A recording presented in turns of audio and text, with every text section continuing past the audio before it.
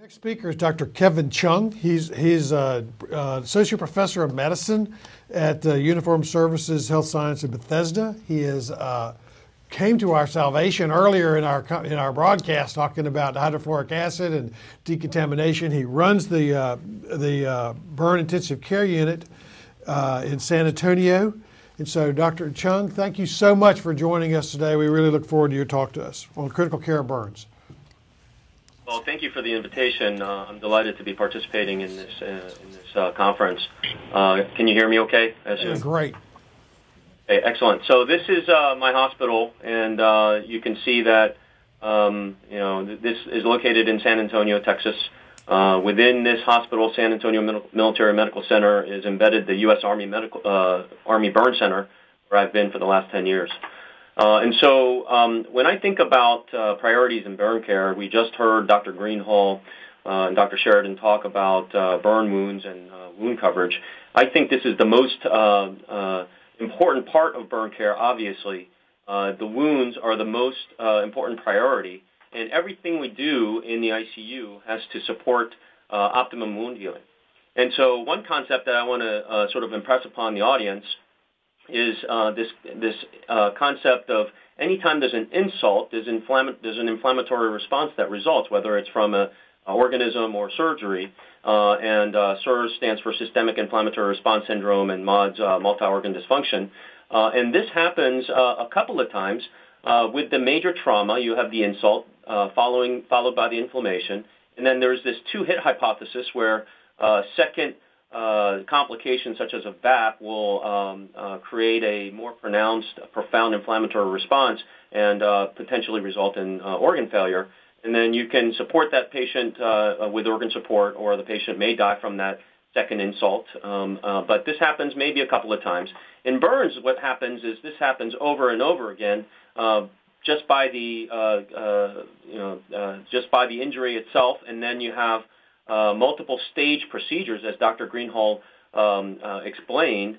If you don't have enough donor sites, you have to stage the procedure, cover wounds that cannot be covered by autograft with cadaver skin or allograft, and then go back when the donor sites are healed and cover again. Each time a patient goes to the OR, this is in pediatrics, there's an inflammatory spike, and this was well described in a prior study. And so the concept that was drilled upon into me by our former director, Steve Wolf, is this is a race against time to get the wounds closed, all the wounds closed, at least the majority, until before organ failure happens. And if it does happen, you want to support them through this to allow for optimum healing.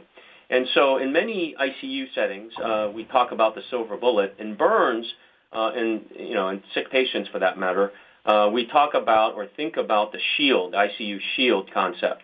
We're trying to, in burns, optimize the conditions for wound healing, but at the same time protect the patient from all the different complications that can occur. It starts with resuscitation morbidity, and Dr. Sheridan covered this with the wide range of complications that can occur as a result of over-resuscitation, anywhere from orbital compartment syndrome to eschar syndrome, abdominal compartment syndrome. Well, how much is too much? In adults, we use the IV index, which is 250 cc's per kg in an individual, which at that point, if that patient has received that much fluid in a 24-hour period, you're at risk for intra-abdominal hypertension and abdominal compartment syndrome. In order to avoid this, what we do is try to minimize crystalloid and use albumin as an adjunct.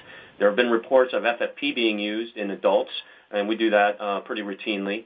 In some instances, in some centers, vitamin C at high doses is infused in order to decrease inflammation and provide an adjunct for resuscitated fluid needs.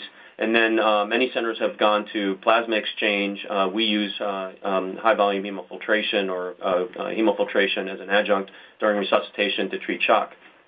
So in terms of optimal resuscitation, obviously under-resuscitating is bad. Over-resuscitating, I believe, personally, is worse. We prefer slightly under, so hypotensive, hypovolemic, relative hypovolemic resuscitation overall. So in terms of shock, there's quite a bit of, when you're trying to optimize the conditions for wound healing and the patient is in shock, there's quite a bit of microcirculatory dysregulation that's occurring, and that impedes healing theoretically. And so when you add to it vasopressors for a sustained period, obviously sometimes patients need this when they're in fulminant shock. As soon as they're able to, you're able to treat the infection, reverse the source, or get source control, try to get them off the vasopressors as quickly as possible. Again, trying to promote the conditions for wound healing. For me, as I discussed very briefly, renal support or CVVH, CRT, continuous renal replacement therapy, is really multi-organ support for various reasons. One being we use this modality, hemofiltration in general, for the treatment of shock. Moving on to inhalation injury, the American Burn Association and other international organizations have classified inhalation injury into three distinct categories. Above the glottis, usually seen in flash burns when you inhale flames. Below the glottis, which is usually a chemical injury or reaction, and then poisoning. Lung support is applied in patients that are in respiratory failure, obviously. And the principles of lung support, it really doesn't matter which ventilator mode you're using. The principles are the same, and the principles is that of lung protection. And so whatever ventilator mode you're using, try to limit pressures, try to limit volumes while maintaining oxygenation and ventilation goals. We like to use a ventilator called the volumetric diffusive respirator. It provides a high-frequency percussive ventilator mode. What this does is it provides intrapulmonary toilet, secretion toilets, or remove secretions as it's providing gas exchange with the central column of air, subtidal volumes going down the airway, and secretions hugging the airway coming back up. And so this is excellent in mobilizing secretions. In terms of optimizing nutrition, this is a huge component of focus. We pay a lot of attention to this in the ICU on a daily basis to optimize wound healing. And what you have to recognize that that in burns, nitrogen excretion as a surrogate, when you use that as a surrogate for hypercatabolism, it's a tremendous hypercatabolic process that's occurring, and it's sustained over time. And when you compare it to different populations, it's much more augmented than major trauma, for instance. And so providing adequate nutrition is key. However, you want to avoid the temptation of overfeeding, because that's bad too. What happens in burns, has been well described many times by Wolf and colleagues, is that the more calories you give over what's needed, you just deposit fat, not any more muscle. And so bottom line, poor nutrition is bad. Too much nutrition is bad. Just right is what you're shooting for. Along that line, to address the hypercatabolic state, we use propranolol. This is a study in children. That's good for burns. Not only does it control the hypercatabolic state, it decreases lean muscle mass loss. Moving on to infection. Infectious complications are something that is inevitable in burn patients, especially the big burns, ventilator-associated pneumonia, wound infection, and bacteremia. Our strategy is to cover broadly initially when the source is unknown and you know the patient's infected, and then very rapidly de-escalate to one drug if possible to target the antimicrobial in question. Fungal infections are a problem, and the key point here is that in burns, patients die with fungus or die because of fungus.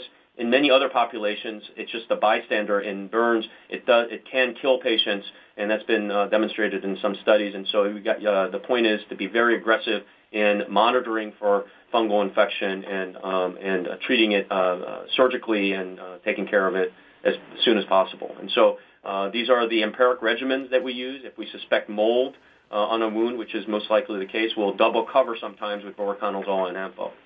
So overall, you want to do all the things that apply to critical care patients. You want to do DVT prophylaxis.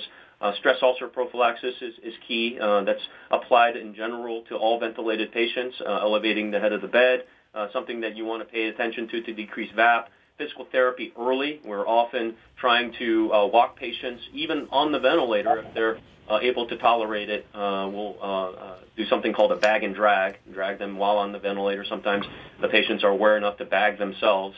We want to eliminate polypharmacy. That's something that we want to pay attention to. Restrict transfusions, and then moderate glucose control. So optimizing wound healing is a focus of ours in burns, in the ICU, and all these things that I discussed are important to pay attention to. Thank you for your attention. Dr. Chung, that was outstanding. That was a cram course in critical care of the burn patient. Thank you so much. Been very, very useful.